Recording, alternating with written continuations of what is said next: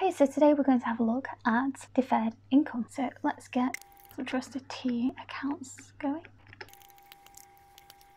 So on the left, we're going to put our deferred income, which is on the balance sheet. We're going to have bank, which is on the balance sheet. And then we're going to have revenue, which is in the P&L, otherwise known as turnover. So in this instance, we are working with a charity, and they receive a grant every year from 1st of January 2020 to the 30th of the 6th, 2020. Our year end is going to be the 31st of March 2020, and the grant was for £100,000. So this was received on the 1st of March 2020. So our first entry is that we've received money in the bank for 100k. So we're going to debit the bank because this is an asset, and we're going to credit revenue by 100k because turnover and revenue is a credit. Okay, so that's step one. Step two is we need to understand that we can't account for the full 100k because some of it does not relate to our year end. So for count, we've got January, February, March, April, May and June. But the amounts that don't relate to us are April, May and June. So what we need to do is take this 100k divided by the 6 months that it relates to and get rid of 3 months of it that we cannot account for. So that is going to be 50k. So what we need to do, go to the balance sheet over here. So we're going to put 50k as a credit here in deferred income because deferred income is a liability, and we're going to debit revenue over here by 50k. So overall, we end up with just 50k of revenue at the year end.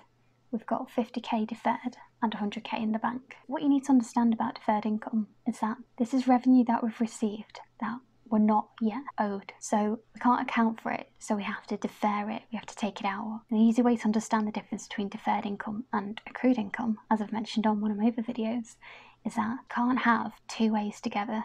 And I'll show you this quickly, what I mean by that. So accrued income, deferred income. So if you're ever unsure if this is a debit or a credit or a liability, let's spell liability, let's make it right. And what you need to understand, if I put accruals and prepayments over here, is that accruals is obviously a liability, prepayments is obviously an asset. Now you cannot have two A's together. So you cannot have accruals and accrued income together. And that is because accrued income is an asset, because this is money that you are owed or due, versus deferred income where we've already received it. We've received too much, so we need to take it out. So what you actually have is accruals and deferred income over here. So the A's are kept separate. So if you remember it that way, it's quite easy to understand and to get your head wrapped around it. So let's do another example of this deferred income. So again, deferred income on the balance sheet is a liability. Bank on the balance sheet. So we've got revenue again over here in the P&L. So this time around, we have received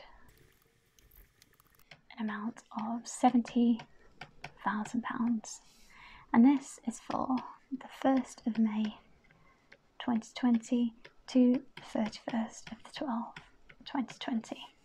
Our year end is the 31st of the 7th 2020. So here we have an amount received for May, June, July, August, September, October, November, December, 8 months. And over here, because we're only reporting to the 31st of July, we're going to have August, September, October, November, December, 5 months that do not relate to us. So what we need to do is take this £70,000 divide that by 8 months, and then times by 5 months, and this will give us the deferred income. So 43,750. So our accounting entries are, we've received £70,000 in our bank and £70,000 of revenue. So we need to reduce this revenue by 43,750 and create a liability of 43,750. So let's just do one more example. Again, deferred income, which is on the balance sheet, bank, which is on the balance sheet, and revenue, which is in the P&L.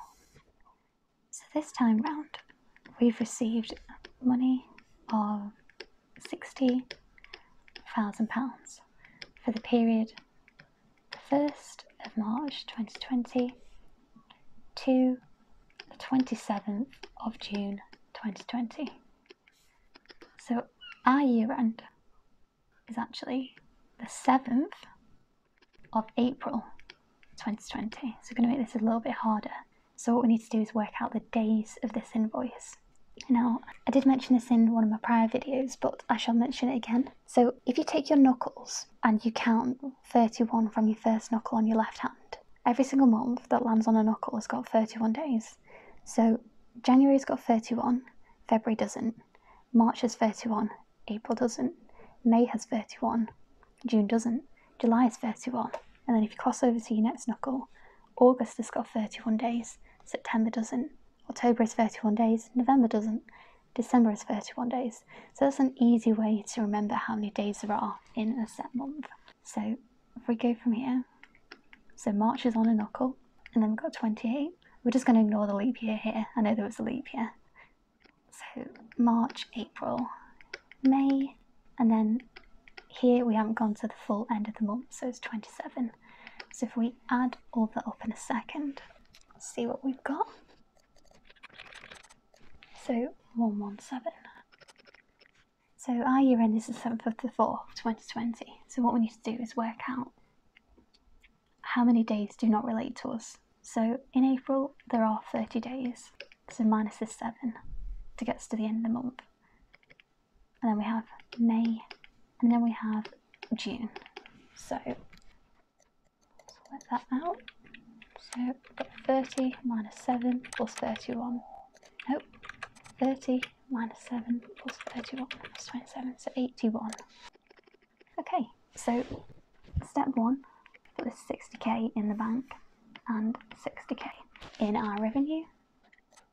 And then we need to do 60,000 divided by 117 times by 81. So let's just put that down here. And that gives us 41,538. So that gives £41,538.46. So if we go to the balance sheet, we put £41,538.46 over here, and then reduce this by £41,538.46.